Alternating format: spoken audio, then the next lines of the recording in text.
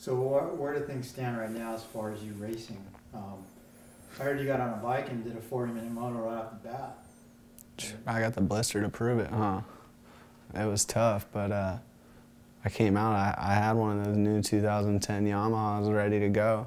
It was stock with the plastic grips, but I was ready to go. And I mean, the bike was awesome. Once I got on the bike, I just really couldn't stop riding, and I just rode until I thought I might be running out of gas, and then I pulled off. But really, I mean, I was surprised. I thought I was going to be like huffing and puffing bad, but I'm probably in better shape now than I was all last year. So, racing-wise, I mean, talk on the internet is, oh man, he's got 2 weeks to get ready for Anaheim 1, but, you know, is that even something that's entered your mind, or are you sticking to the Daytona plan? I have no Daytona plan.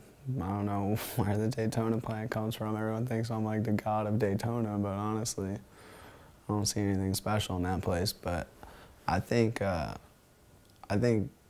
need to race for myself, for my team, for my sponsors as soon as possible, and I don't really see why I couldn't race Anaheim 1. You know, obviously I'm not going to be tip-top shape, or might even still be a little rusty, but as long as I can get through the whoops and do the triple, and what else is there? I mean, half the guys out there can barely do that, so I'm ready.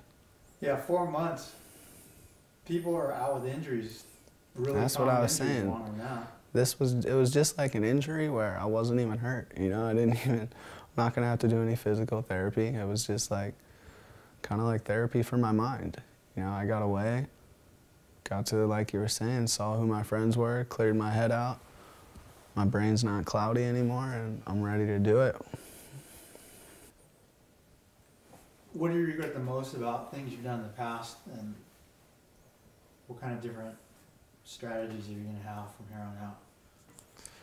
I mean, I think it just goes back to, I regret how little effort I put into it when it only would have taken a little bit more, you know? I mean, in 2008, like I trained, and I did good, but still I wasn't really too into it. You know, I kind of won that on skill. But, I mean, I look at it and it sucks that I could have won all these championships. I see Dungey winning championships, and I mean, I don't want to start talking anything, but I'm better than he is, and that's how it's always been. And it kills me to see guys that I don't look at as talented, but they put in the work and they do what they should do, and it pays off for them so big. And I mean, I want to do whatever I can do to get the most out of it, instead of trying to think it's cool how good I can do not training. You know, like, oh yeah, I got 5th and I wasn't even training. I'd rather just dork out for a while, get out of the scene, train, and start winning the races. So you say you're ready to go to work now? Yeah, for sure. So another one of the popular parts in Kickstarter is when you talk about your hair. So is this the new look from here on out? I don't know. My friends are asking me, but I would like to grow my hair back out, and I would have my hair long again if I could just snap my fingers and do it. But the problem is, once your hair gets like an inch, it looks horrible. Like, it does this thing right before it lays down, because I tried to do it, you know? Like, before I had cord, I grew my hair for like a month, and it looked horrible. So I cut it off. I mean, the first day I got home, I shaved it back off. I mean, I like it. I'm probably going to run it for a little while. We'll see what girls think. That's what really matters. How have the rest of the sponsors that you had for your race team dealt with your situation?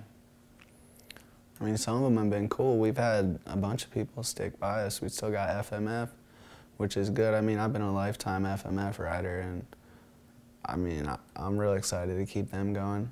And I'm still with Monster as of right now, but I don't think that's going to happen again for next year. I think they're going to go a different direction, which is a shame. You know, it sucks for me because I've been a Monster rider since 2003, 2004, and I would have liked to keep it going, but I don't think they're going to do that. You know, that's not my choice, but I still got a few more days to be a Monster athlete, so I'll take advantage of those. But It looks like next year I'm gonna not only have No Fear gear, but we're gonna probably do the energy drink too. And then AM PM, I mean, they stuck by too. I mean, that's one of the biggest sponsors we have, and to have them stick with us, we got Boost again. So honestly, I got everyone that I want, and I couldn't be happier with how the team turned out. Like I was saying, every time I get a visit, I get more good news about the team. You know, we got Langston and Hamlin are gonna be riding, and I mean, it's awesome. I mean, there's two guys that I'd love to be on a team with, and I've only been out there with Grant one day so far, but I mean, it's cool because he's someone I get along with, and it's nice to have that under the tent, you know, as opposed to someone you're kind of at each other's throats, so I think it's going to be good. Or you said you didn't, you know, miss riding dirt bikes or anything, but there had to have been a point in that 4 months when you started thinking about riding or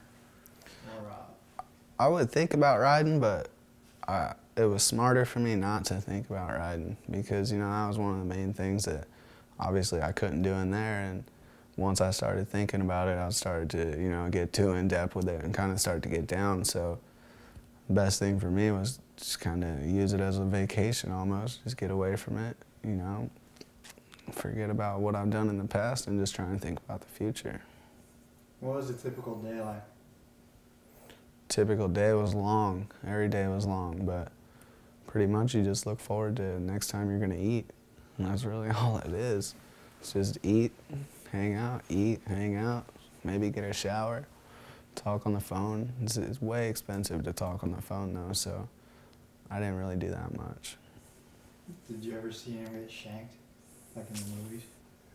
Yeah, I saw some stuff like that. I'm gonna name their names right now. Nah, I don't even really want to talk about it, to tell you the truth.